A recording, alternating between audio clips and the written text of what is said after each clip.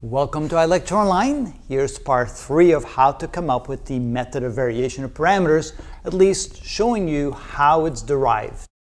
On the previous video, we finally got this far. We were able to come up with the u1 prime equation and the u2 prime equation. And if you take a close look, they look very similar. Both of them have a g of t divided by the Wronskian of y1 and y2. Except on u1 prime we have y2 in the numerator, and on u2 prime we have a y1 in the numerator. And notice that this is negative and this is positive. Now the next step is, again, what we're trying to do is we're trying to find u1 and u2 so we can write down the particular solution.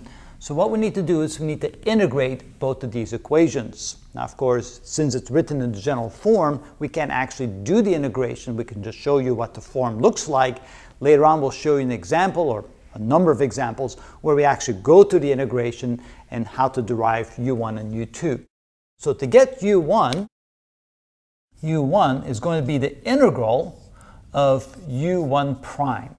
And so that's going to be equal to the integral of minus, and then we can put the minus in front, so let's do that. So we'll put the minus in front, so we have y2 g of t divided by the Wronskian of y1 and y2.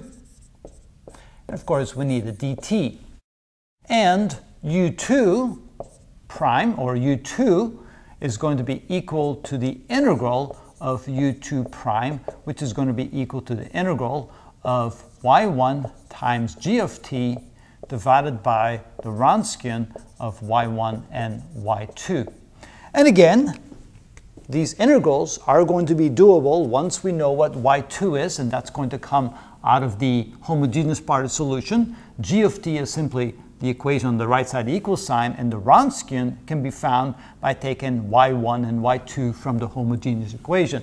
Remember that the Wronskian of y1 and y2 is equal to the determinant of y1 and y2 in the first row and y1 prime and y2 prime in the second row, which means it's a product of those two terms, y1 times y2 prime minus the product of those two, which is y2 times y1 prime.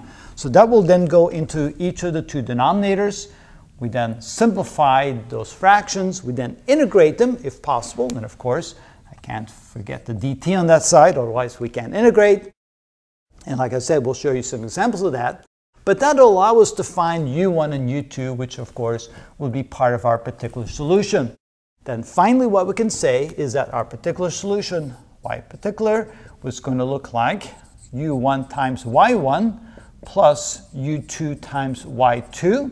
And so therefore we multiply this times y1, so we get minus y1 times the integral of y2 times g of t dt divided by the Wronskian of y1 and y2 plus, and then this u2 is going to be multiplied times y2, so we get y2 times the integral of y1 g of t dt, all divided by the Wronskian of y1 and y2. And so this will then allow us to find the particular solution of that non-homogeneous differential equation with non-constant coefficients. And like I said, we're going to show you some examples with constant coefficients first, which are a lot easier, and then show you the methods to use to solve these types of equations with non-constant coefficients. That's coming up in the future on this series.